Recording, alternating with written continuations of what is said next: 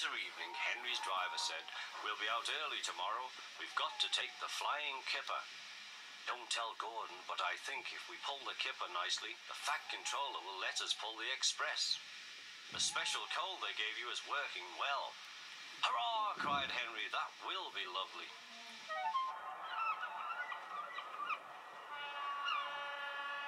All kinds of ships use the harbour at the big station by the sea. There are passenger ships, cargo ships, and fishing boats also come here. They unload their fish on the quay. Some of it goes to shops in the town, and the rest in a special train to other places far away. This is the train the railwaymen call the Flying Kipper.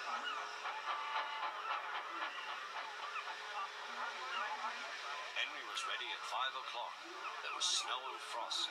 Men hustled and shouted, loading the vans with crates of fish. The last door banged. The guard showed his green lamp. The Flying Kipper was ready to go.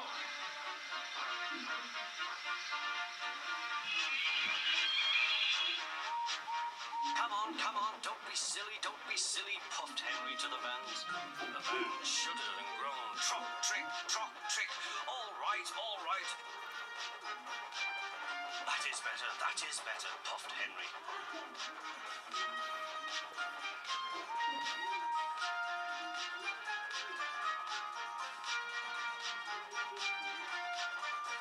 Clouds of smoke and steam poured from his funnel into the cold air, and the fire's light shone brightly.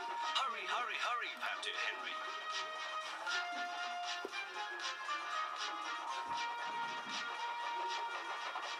They were going well. The light grew better. The signal light shone green as they passed. Then a yellow signal appeared ahead. His driver prepared to stop, but the home signal was down. "All clear, Henry. Away we go."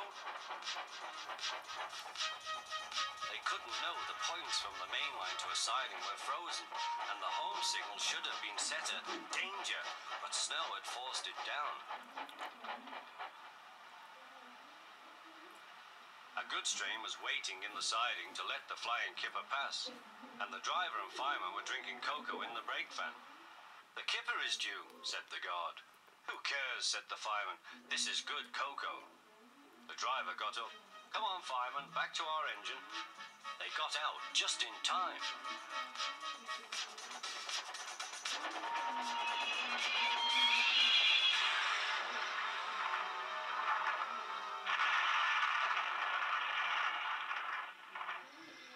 Henry's driver and fireman had jumped clear before the crash, but Henry lay dazed and surprised.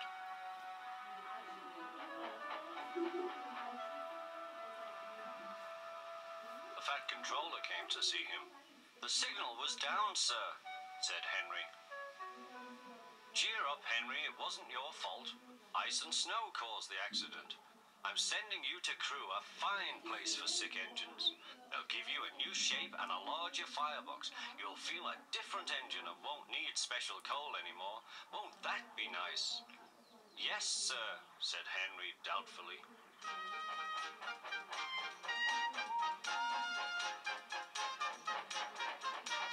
Henry liked being at Crewe, but was glad to come home.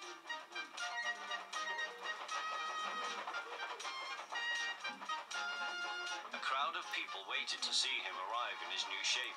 He looked so splendid and strong that they gave him 3 cheers. "Peep, peep," he whistled. "Thank you very much."